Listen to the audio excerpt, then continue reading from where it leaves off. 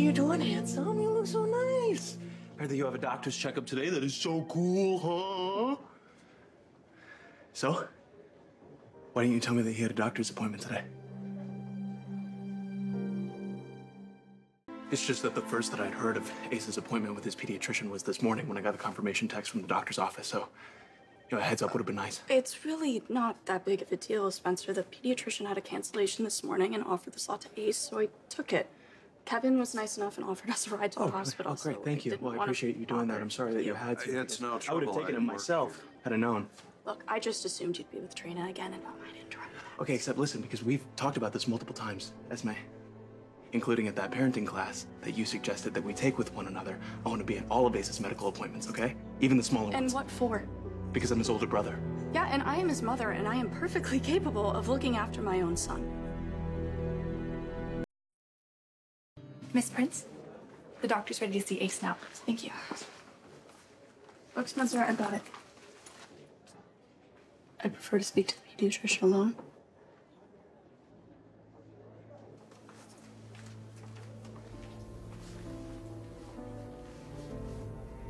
What the hell was that about?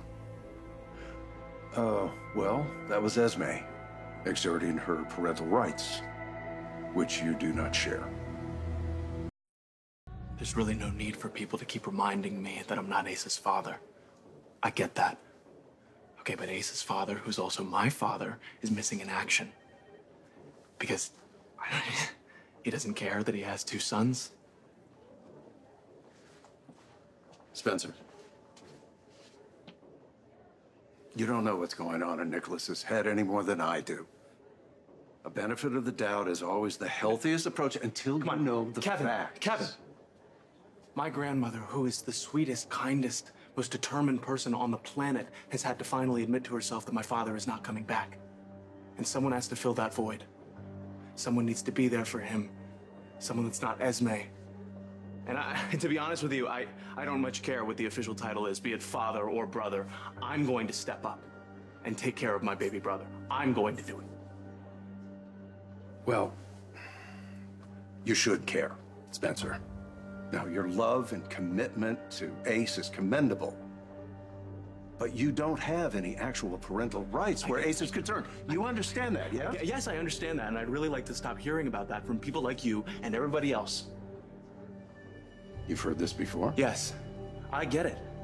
From a legal standpoint, Esme has the final say. That's right.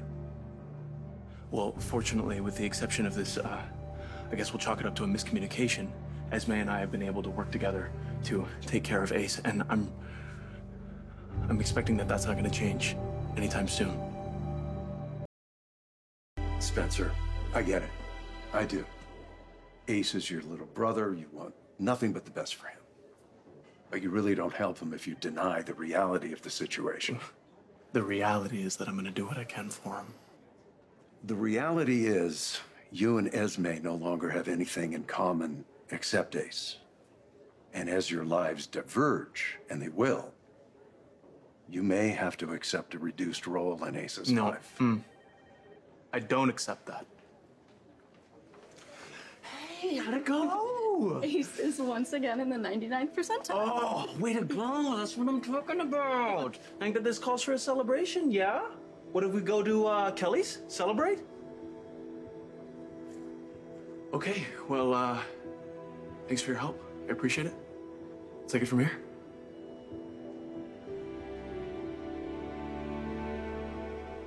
Cup of hot cocoa from Kelly's does sound good, doesn't it? Yeah? Get you some snacks. Maybe you can call her. You're such a good artist.